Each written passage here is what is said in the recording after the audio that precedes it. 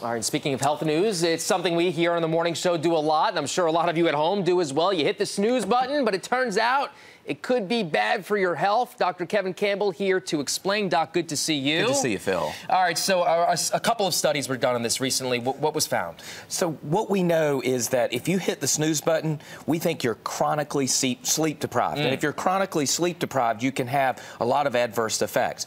There's also been data that shows that in a study from Harvard looking at 70,000 women, that they were more likely to have heart disease and heart attacks if they hit the snooze button and continue to have poor sleep habits.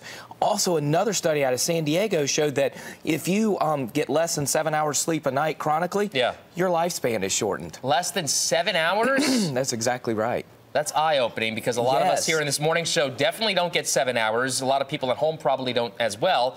Sleep deprivation, what can that do to your health? What we know from a large number of trials is that when you're sleep deprived, it can affect your immune system.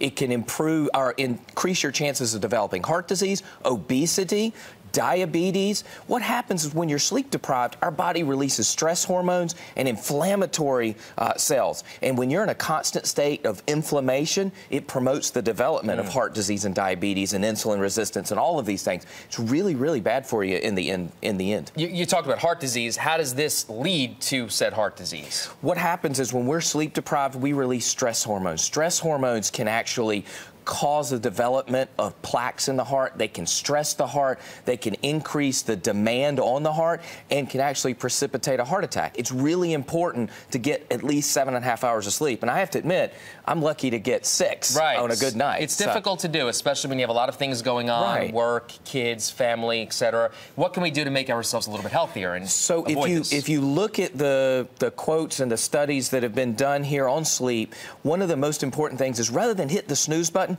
go to bed 10 to 15 minutes earlier. Set the alarm 10 to 15 minutes later and use that time for sleep. We cycle through sleep through 4 stages, with REM sleep being an active dream sleep. And you go through those cycles from 1 through REM 4 to 5 times a night in order to feel rested. If you're able to get to bed earlier, avoid the snooze button and jerking yourself awake, you're going to get better, more high-quality sleep, and you won't be crabby in the morning when you wake up. Which is always a good thing. It is, absolutely. Good stuff as always, Doc. Good to see you, sir. Very good to see you as well. If you have a question for Dr. Kevin Campbell, really easy. Log on to our website, WNCN.com, search links we mentioned. From there, you can find his website or his Facebook page, and you can even ask him questions on Twitter.